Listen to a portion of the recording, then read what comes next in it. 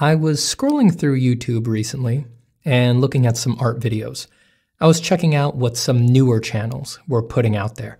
There's a whole lot of new art channels popping up. I don't know if you've noticed that. What could that be about? Could it have anything to do with AI and recording yourself making art being one of the only ways to prove that you actually made something? All right, that's not the point of this video. Just leave that. Anyway, I was watching these and I was just marveling at how much more helpful these channels were than mine.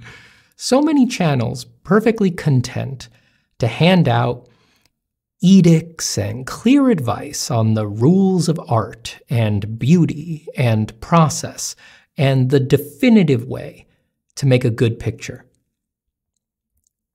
Here's what makes a good line. Here's what makes good shapes. Here's what makes for good color. I found myself asking, how are they not getting bogged down in philosophical minutiae like I am? If this isn't your first video on this channel, you know my videos here on YouTube are on the other side of things. I'm more interested in soothing the mind, more interested in exploring the weirder, more personal questions that arise on the art journey. I focus on that for a few reasons. One, it's more interesting to me than the technical side, at this point in my life, at least. That wasn't always the case.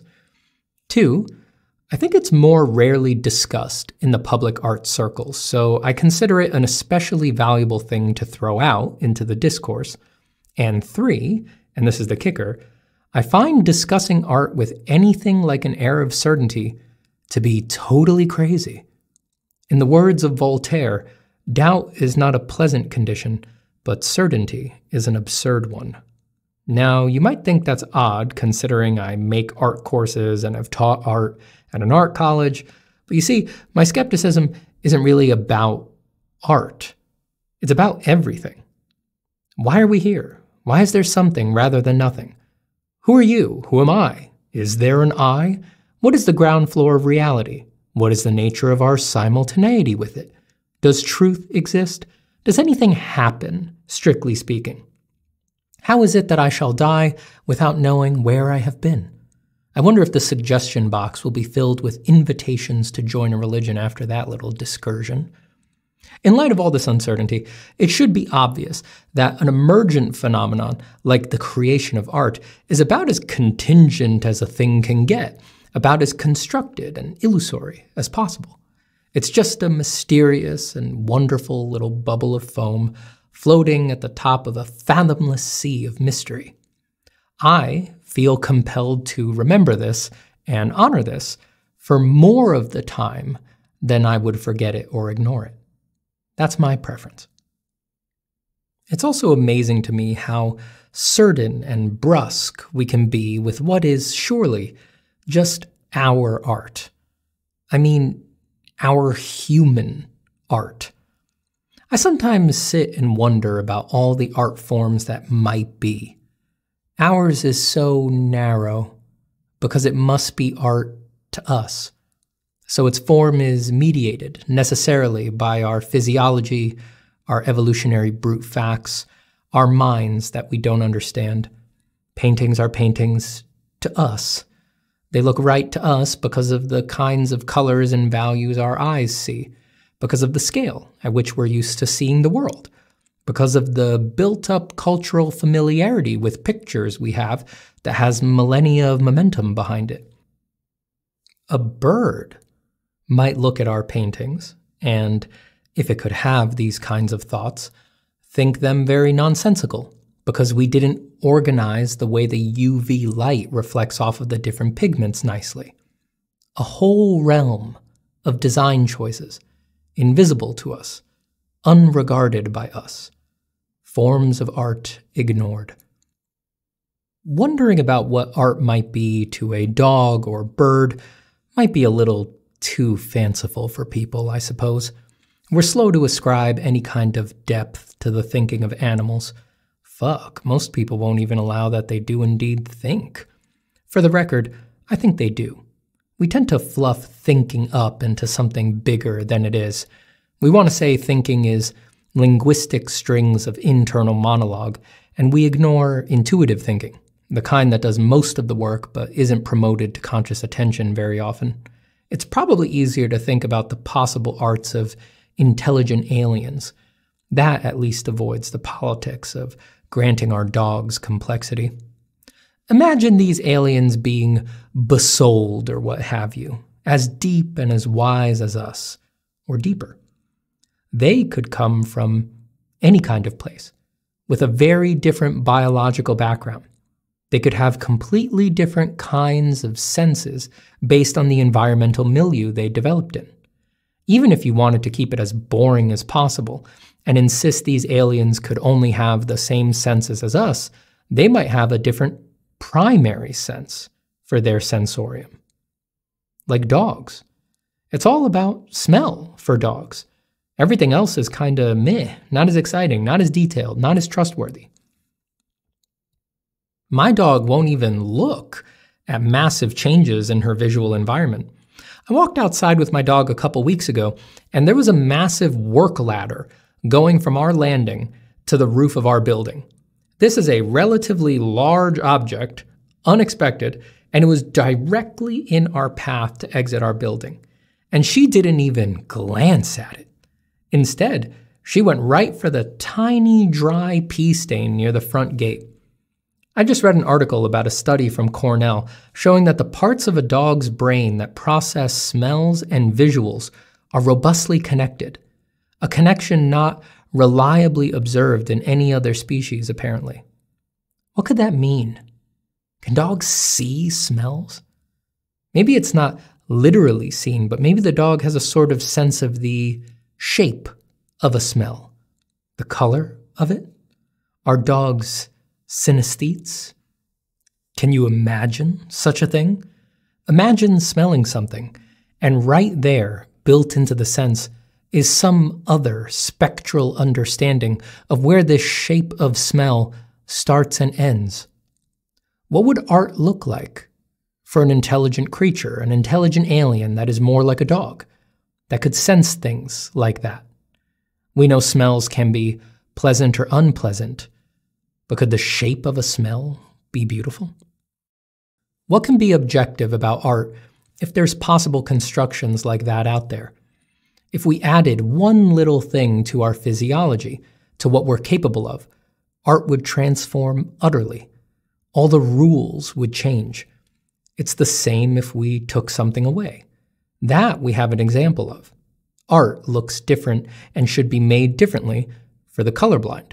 Video games and phone UIs are finally catching on to that and making accessibility options for the colorblind. Art is also made differently by the colorblind.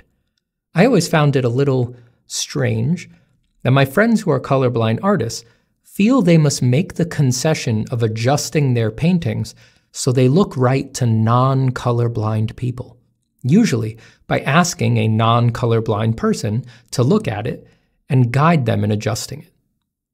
Design decisions made within an unseen realm. Choices about things one will never personally experience. Isn't that fascinating?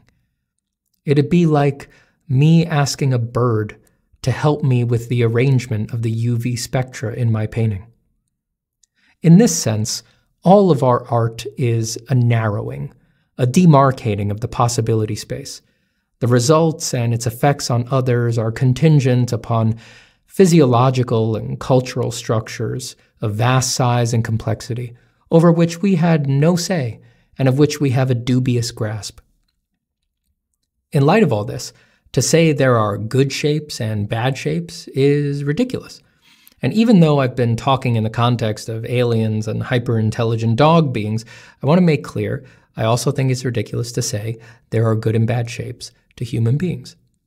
I must emphasize that I don't take all of this as mere indulgent philosophical musings. These ideas really matter to me, and I let their implications affect the way I live my life, how I feel day to day, and most relevant here, how I go about my art practice and how I feel about it. Isn't that a novel idea, actually letting the weird things you believe matter in your life, let them guide you in your life? I find my acceptance of all these uncertainties has a soothing effect in my life and in my practice, That's why I'm making this video. It's not an angsty vent about the fearfulness of uncertainty and groundlessness. It's a celebration of uncertainty. It makes some of the artistic suffering that's on offer in this world impossible. It's like the last 15% of possible artistic misery cannot be experienced when deeply connecting with the truth of uncertainty because there is no rational structure in which to experience it. That's beautiful. That's very helpful indeed. Thanks, groundless nature of the non-understandable universe. Naturally, I might be accused of then believing this because it benefits me. True enough, could be, but this is art. This isn't politics or science or medicine where the stakes are high. If I'm wrong about this, I haven't hurt anyone, and all I've done is deluded myself into feeling calmer and more joyful. As far as choices and viewpoints go, that's pretty safe. The best part of all this unknowing is how utterly free it makes you. It's a shame how many artists toil under the illusion that they are constrained. Some have invested every single thought about art they've ever had into ways to constrain themselves. And it's possible they've gone decades without ever taking a moment to recognize, much less act on, their own total and ultimate freedom. What a shame. The arts that might have been indeed. Far be it from me to disrupt the normal course of action in your life, but for what it's worth, I think you should meditate on the groundless and contingent nature of art and see if you can't find a little bit of respite and relaxation there. There's only so much you can worry about what your work means about you when you remember that you is a very slippery idea indeed, and that your work is only perceivable by the particular limited meat sensors of the human apparatus. God, don't you feel calm just hearing it? You know, there's often a hypocritical tension in these kinds of videos between me telling you to trust no one's answers while implying that I'm totally right about all of this.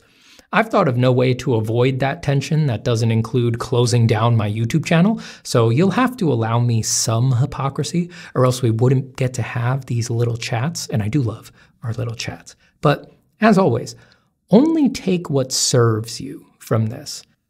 If you're not in a place in your life to think of these ideas without feeling a vast dread, just dump them. In art, the useful ideas are the ones that keep you drawing, and the bad ones are the ones that keep you from drawing. Okay, I think that's all I have for now. Thank you for listening, and thank you for drawing today.